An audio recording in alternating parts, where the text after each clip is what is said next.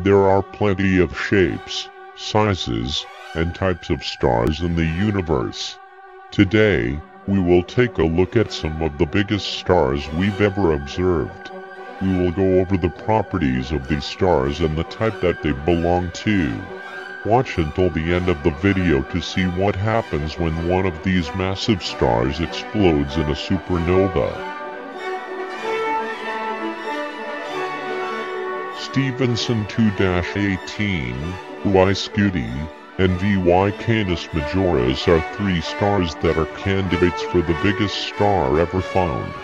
Because scientists can only get an estimation of their sizes at such large distances, it is not known for sure which star is largest. However, it is believed that Stephenson 2-18 is the largest star, being around 2,150 times larger than our own Sun.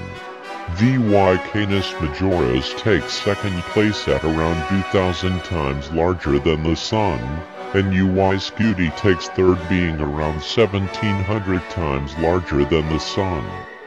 These stars are absolutely enormous, and our Sun would look like a speck next to them. They all have diameters of several astronomical units. This means the stars are so large that if you place them in the solar system, they would engulf all of the planets up to Uranus. Surprisingly, despite their large size, these stars are actually much cooler than the Sun. However, any planets orbiting them still get baked due to the sheer size of these stars. These stars are called red supergiants, and they are nearing the end of their lives. Although they are so much larger than regular stars, they are not as massive as they look. For example, despite Vy Canis Majoris being nearly 2,000 times larger than the Sun, it only weighs around 20 times more. This is because red supergiants are stars that are inflated like a balloon. When the fusion in the core of a regular star stops, it begins to happen in a shell around the core, which expands the star. This happens more and more, and the dying stars slowly expand until there is no more hydrogen to fuse. Then, the stars move on to fusing helium and heavier elements. Regular red giants eventually slough off their outer layers, becoming a planetary nebula and leaving their core behind as a white dwarf. These stars are supergiants though, which are typically massive enough to explode in a Type II Supernova.